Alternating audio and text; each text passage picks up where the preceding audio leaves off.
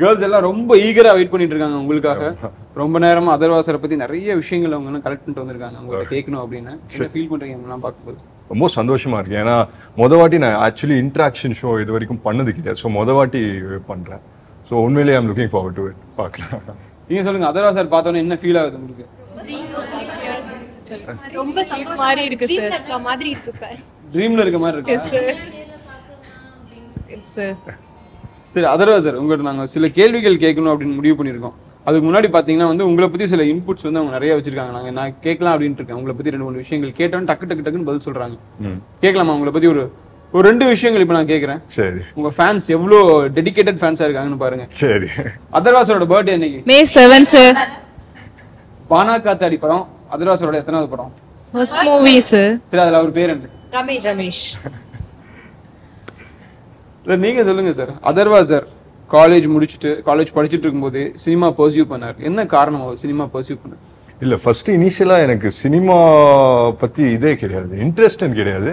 எனக்கு first camera முன்னாடி நிற்கிறதெல்லாம் எனக்கு அவ்வளோ பிடிக்காது. ஸோ அந்த ஒரு இன்னோவேஷன்ஸ் இருக்கும் எப்போவுமே. அதுக்கப்புறம் போக ஒரு 12th ஆன பிறகு சரி என்ன பண்ணலாம் அப்படின்னு கொஸ்டின் மார்க் எல்லாருக்கும் வரல. எல்லாரும் வாழ்க்கையிலையும் நெக்ஸ்ட் என்ன பண்ண போகிறோம். ஸோ இன்ஜினியரிங் அப்படின்னு சொல்லி ஸ்டார்ட் பண்ணாங்க. என் வீட்டில் எல்லாமே இன்ஜினியரிங் அப்படின்னு சொன்னாங்க. எனக்கும் ஓகே இன்ஜினியரிங் கரெக்டாக தான் இருக்கும் போல அப்படின்னு சொல்லி போய் ஜாயின் ஆகிட்டேன். பட் எனக்கு உண்மை என்னன்னா சுத்தமாக இன்ட்ரெஸ்ட் இல்லை இன்ஜினியரிங்கில். எனக்கு சுத்தமாக இன்ட்ரெஸ்ட் இல்லை. டெய்லி நைட்டு படம் பார்த்துட்டே இருப்பேன். நைட்லாம் தூங்க மாட்டேன். டெய்லி நைட்டு ஒரு 10 படம் பார்ப்பேன். எதனா இல்லை பார்த்த படத்தையே திருப்பி பார்த்துட்டே இருப்பேன். அந்த மாதிரி ஸோ ஒரு இன்ட்ரெஸ்ட் ஸ்டார்ட் ஆயிடுச்சு. பட் சினிமாவில் வரணுன்ற ஒரு இன்ட்ரெஸ்ட் வந்துடுச்சு. ஆனால் எந்த ஃபீல்டுன்னு தெரியாது. ஸோ ஆக்டிங்கா இல்லை எந்த ஃபீல்டில் வருது அப்படின்னு தெரியல. ஸோ இதே மாதிரி ஒரு ஃபேமிலி டிஸ்கஷனில் உட்காந்து பேசிட்டு இருந்தோம். ஸோ பேசிட்டு இருக்கும் போது கேட்டாங்க இந்த மாதிரி என்ன பண்ணுற அப்படி, என்ன பண்ணலான்னு இருக்கு அப்படி, எனக்கு தெரியல அப்படி. அப்போ சொன்னார் இல்லை உனக்கு ஆக்டிங்கில் இன்ட்ரெஸ்ட் இருக்கா அப்படின்னா ஆமாம் அப்படின்னு சொன்னேன். நெக்ஸ்ட் டேவே என்ன பண்ணேன், நைட்டு பேசினேன். நெக்ஸ்ட் டேவே இம்மீடியட்டாக வந்துட்டு என்னை இதில் தியேட்டரில் சேர்த்து விட்டார். இந்த மாதிரி தியேட்டரில் நீ போய் பண்ணு அப்படின்னு சொல்லி தியேட்டரு அண்ட் ஒவ்வொரு நடிகனுக்கும் சினிமாவுக்கு வரதுக்கு முன்னாடி ஒரு சில இது ட்ரைனிங் போக வேண்டியதாக இருக்கும். ஸோ அதுக்கெல்லாம் சேர்த்து விட்டேன். ஸோ அங்கே பண்ணதான் உண்மையிலே எனக்கு இன்ட்ரெஸ்ட் ஸ்டார்ட் ஆயிடுச்சு. ஸோ அலாம் அடிக்குதோ இல்லையோ 5 மணிக்கு நானே எந்திரிச்சு நான் போயிட்டு 5 மணிக்கு ஸ்டார்ட் ஆச்சுன்னா என்னோட ரொட்டீன் நைட்டு 10 மணிக்கு தான் முடியும். ஸோ அந்த மாதிரி எனக்கு என்ஜாய் பண்ண ஸ்டார்ட் பண்ணிட்டேன். ஸோ அந்த ப்ரெஷரும் தெரியல, என்ஜாய் பண்ண ஸ்டார்ட் பண்ணிட்டேன். ஸோ ஆஸ் இன்ஜினியர் அப்படிங்க எல்லாருமே இன்ஜினியரிங் காலேஜ் ஸ்டூடெண்ட்ஸ் தான். மருதுபாண்டி இன்ஜினியரிங் காலேஜ்னு வந்திருக்காங்க. நீங்க இன்ஜினியரிங்ல எப்படி லைஃப் என்ஜாய் பண்ணீங்க ஆஸ் இன்ஜினியரிங் ஸ்டூடெண்டா? நான் என்ஜாய் பண்ணது காலேஜுக்குள்ள என்ஜாய் பண்ணதை விட காலேஜ் வெளில தான் என்ஜாய் பண்ணேன். காலேஜ் பக்கமே நான் போகல. என்ன பண்ணுவேன்னா டெய்லி வந்து காலேஜ்க்கு போகிற மாதிரி போவேன். அங்கே என்னன்னா என் காலேஜில் என்ன ரூல்னா காரில் போகக்கூடாது. ஸோ பஸ்ஸில் தான் போகணும், காலேஜ் பஸ்ஸஸில் தான் போகணும்.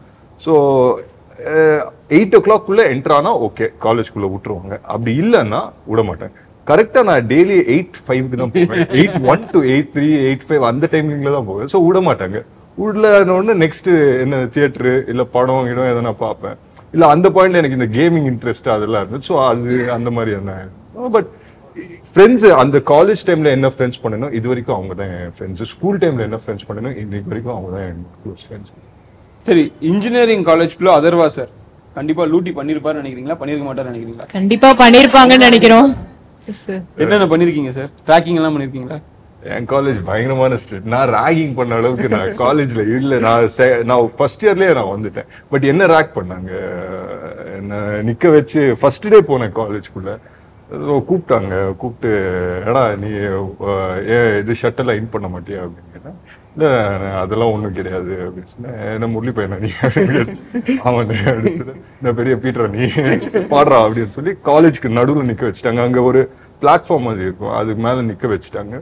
நிற்க வச்சு ட்விங்கிள் ட்விங்கிள் லிட்டில் ஸ்டார் பாடுறா அப்படின்னு. நான் சொன்னேன் ட்விங்கிள் ட்விங்கிள் லிட்டில் ஸ்டார். அப்படியெல்லாம் சொல்லக்கூடாது, நீ ஆக்ஷனோட பாடு, ட்விங்கிள் ட்விங்கிள் லிட்டில் ஸ்டார் அப்படின்னு சொல்லி ஃபுல் எக்ஸ்பிரஷன் கொடுத்து அழுதுகிட்டே பாடு அப்படின்னு சொன்னேன்.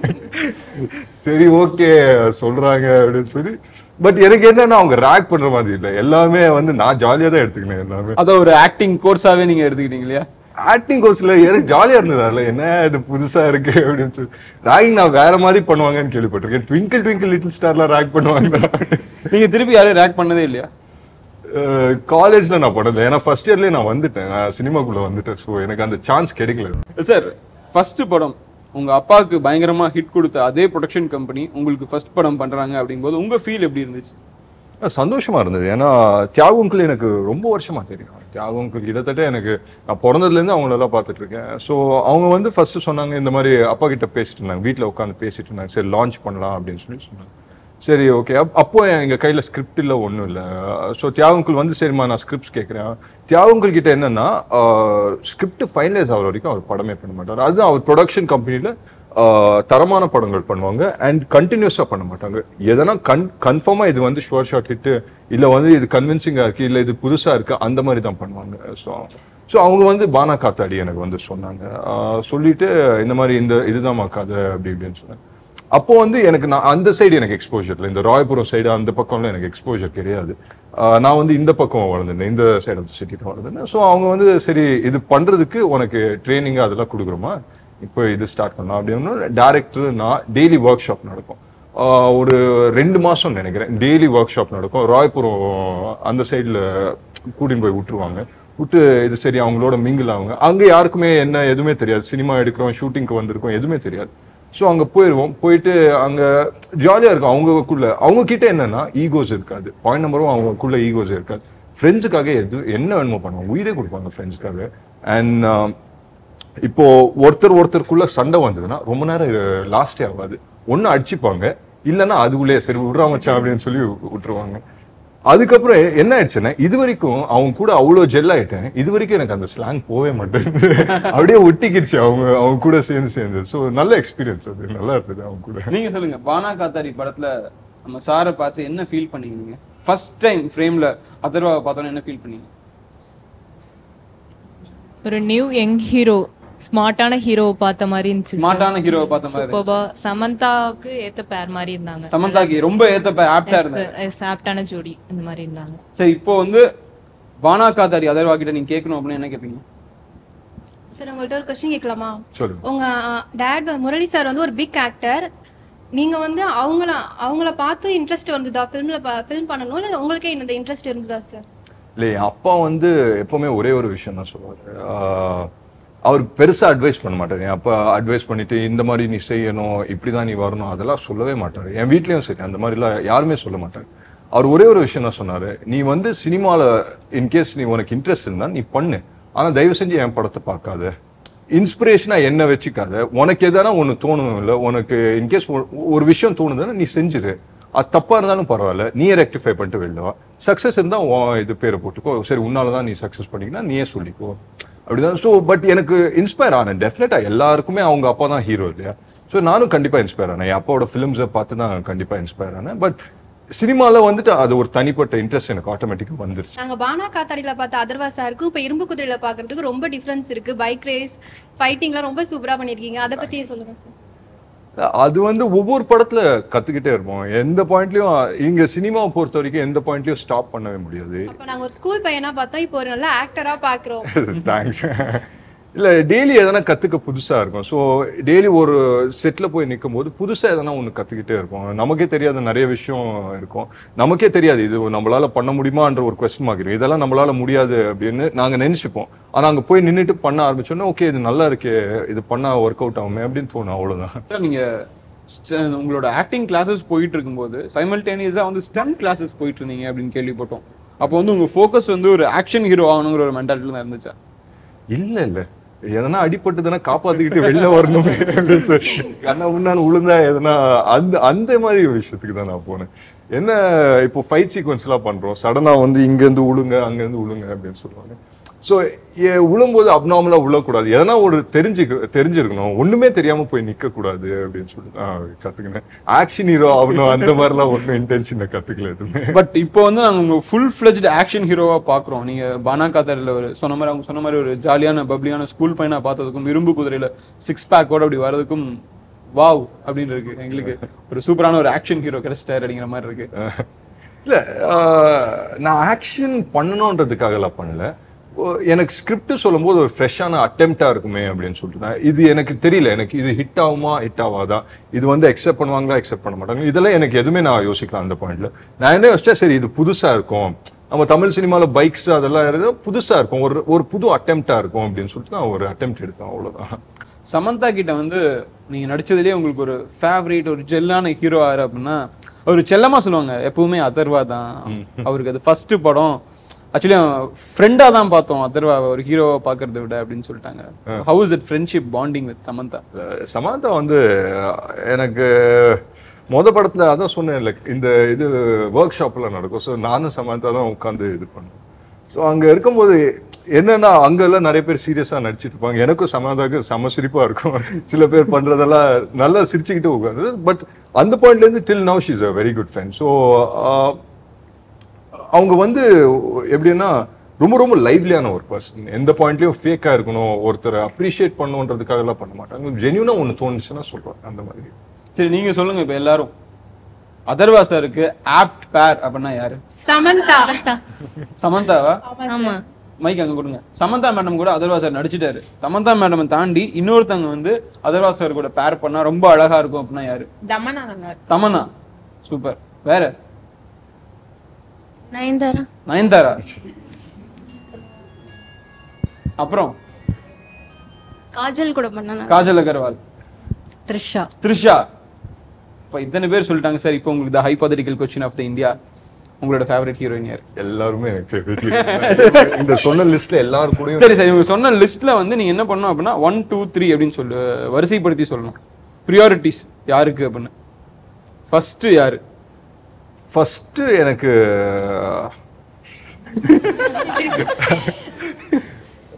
எனக்கு ரொம்ப பிடிச்ச ஆக்ட்ரஸ் இப்போ அப்படின்னா நயன்தாரா மேடம். நயன்தாரா அவங்க ரொம்ப பிடிக்கும் எனக்கு. ஏன்னா அவங்க இமோஷன்ஸ் எல்லாம் அவ்வளோ நல்லா நடிப்பாங்க. அவங்க நடிக்கிறத பார்க்கும் போதே எங்களுக்கே ஒரு மாதிரி இருக்கும். ஸோ அவங்க எனக்கு ரொம்ப பிடிக்கும். அவங்க பிடிக்கும். இவங்க தமன்னா ரொம்ப பிடிக்கும். அப்புறம் த்ரிஷா பிடிக்கும். அண்ட் காஜல். அவ்வளவுதான் சொன்னாங்க. இல்ல ஆக்சுவலி நான் என்ன சொல்றேன்னா அவர் வந்து ஆர்டர் பண்ணி சொல்ல சொன்னார். அப்போ இப்போ வந்து அதர்வா சார் டேட் வேணும் அப்படின்னா நயன்தாரா மேடம் ஹீரோயினா நடிக்கிறாங்க அப்படின்னா டக்குன்னு கொடுத்துருவாரா, இல்ல கதை பிடிச்சிருந்தா மட்டும் தான் கொடுப்பாரா? அதர்வா செலக்ட் பண்ண மாட்டாங்க. எந்த ஹீரோயின் வேணும்னு அதர்வா செலக்ட் பண்றது கிடையாது. அது வந்து அவங்க ஸ்கிரிப்ட் டைரக்டர் செலக்ட் பண்றது தான், அவங்க செலக்ட் பண்றது தான். பட் கன்வின்சிங்கா இருந்தா வாய்னாக்கா அவ்வளவுதான். இப்ப அதர்வா சார் சூஸ் பண்ற ஸ்கிரிப்ட் எல்லாம் எப்படி சூஸ் பண்றாரு? கதை கேட்டு அந்த கதை அம்சம் உள்ள ஸ்கிரிப்டை சூஸ் பண்றாரா, இந்த கதையில அதர்வாக்கு எவ்வளவு ஸ்கோப் இருக்கும் அப்படிங்கறத பார்த்து சூஸ் பண்றாரு? இல்ல நான் வந்து ஒவ்வொரு வாட்டி ஸ்கிரிப்ட்ஸ் கேட்கும்போது நான் இனிஷியலா வந்து நான் சொல்றேன், இனிஷியலா நான் ஸ்கிரிப்ட்ஸ் கேட்கும்போது ஒரு ஸ்கிரிப்டை கேட்பேன். ஓகே இது ஸ்கிரிப்ட் நல்லா இருக்கு, நமக்கு ஒர்க் அவுட் ஆகும் அப்படின்னு சொல்லி இது பண்ணுவேன். பட் இப்போ என்னன்னா ஒரு ஸ்கிரிப்ட் இருக்கும்போது ஒரு கம்ஃபர்ட் லெவல் இருக்கும் ஒரு ஆர்டிஸ்ட்க்கு எப்பவுமே. இந்த கம்ஃபர்ட் லெவலுக்குள்ள நம்மளால பண்ண முடியுமா, இந்த கேரக்டர் நம்மளால கேரி பண்ணிக்க முடியுமா அப்படின்ற ஒரு கொஸ்டின் மார்க் எப்பவுமே இருக்கும். ஸோ இப்போ நான் என்ன பண்ணுவேன்னா ஒரு கேரக்டரைசேஷன், ஒரு இன்ட்ரெஸ்டிங்கான கேரக்டரைசேஷன் டெவலப் பண்ணுங்க. அதுல வந்துட்டு ஒரு பிளாட் ஆட்டோமேட்டிக்காக வரும். ஒரு இன்ட்ரெஸ்டிங் கேரக்டர் இருந்தா சுத்தி ஒரு நல்ல கதை இருக்கும் ஆப்வியஸா. ஸோ ரெண்டுமே இருக்கணும், ஒரு நல்ல பிளாட்டும் ஒரு நல்ல கதையும் இருக்கணும், ஒரு நல்ல கேரக்டரைசேஷன் இருக்கணும். ஸோ அந்த மாதிரி தான். அண்ட் என்னன்னா இப்போ ஒரு படம் இப்போ பண்றேன்னா நெக்ஸ்ட் படம் அந்த மாதிரி இருக்கக்கூடாதுன்னு தான் இது பண்ணுவேன். ஸோ ஒரு வேற ஒரு அட்டெம்ப்ட் பண்ணி பார்ப்போமே, இது ஒர்க் அவுட் ஆகுதா இல்லையா அப்படின்ற ஒரு இதுதான், அவ்வளவுதான். அட்டெம்ப்ட் எடுப்பேன், நெக்ஸ்ட் எதனா ஒரு புதுசா பண்ணி பார்ப்போமே அப்படின்றது.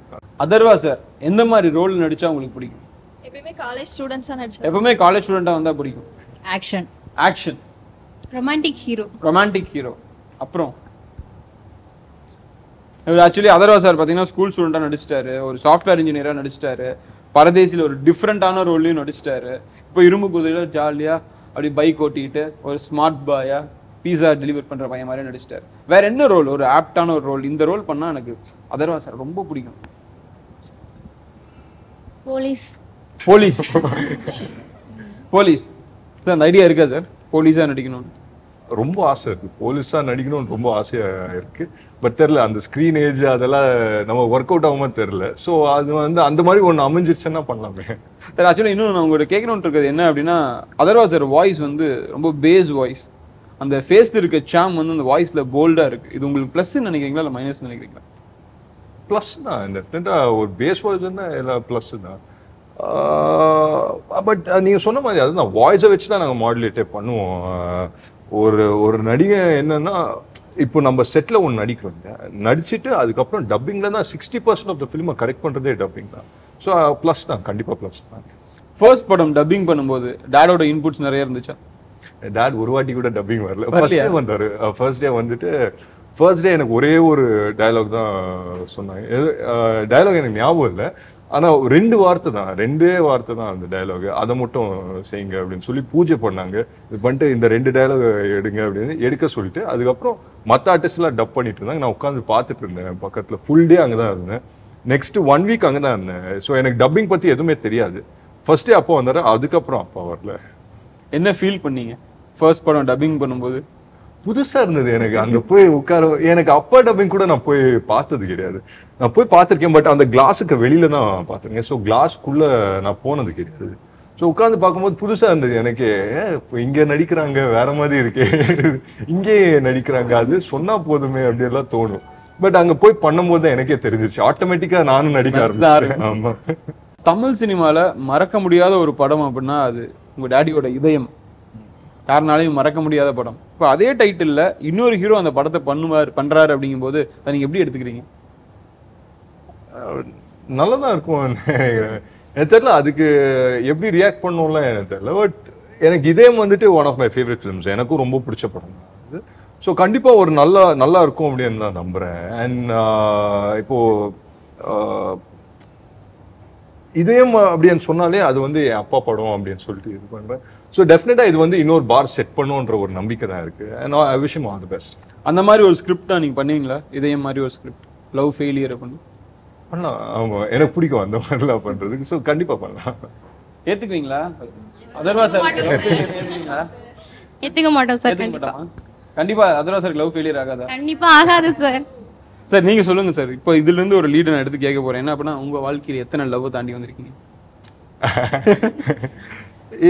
க்ரஷஸ் அந்த மாதிரி இருந்தது. ஸ்கூல்ல நிறைய இருந்தது, ஸ்கூல் காலேஜ் டைம்ல எல்லாம் இருந்தது. பட் சினிமாவுக்கு வந்த பிறகு ரிலேஷன்ஷிப்ஸ் அதெல்லாம் அவ்வளோ கிடையாது.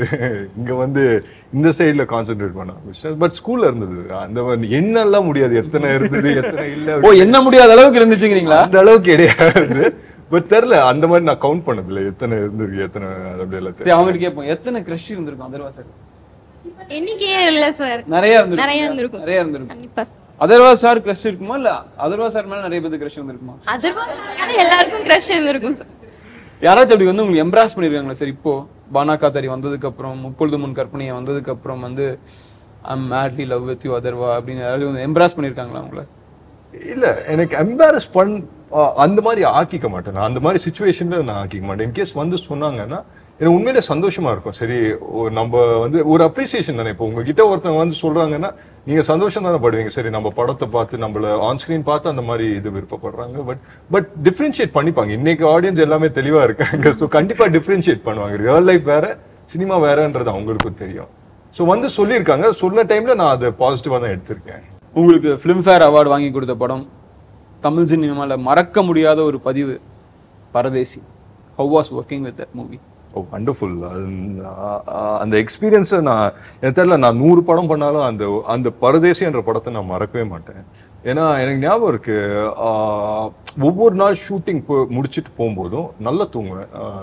என்னன்னா ஒரு 8:30க்கே தூங்கிடுவேன். நல்ல தூக்கம் வரும். என்னன்னா ஒரு கான்ஃபிடென்ஸ் இருக்கும். சரி, என்னமோ புதுசா பண்ணியிருக்கோம், என்னவோ நல்லா பண்ணியிருக்கோன்ற ஒரு கான்ஃபிடென்ஸ். அந்த கான்ஃபிடென்ஸ் எப்படி வந்ததுன்னா பாலா சார் கொண்டு வருவார்.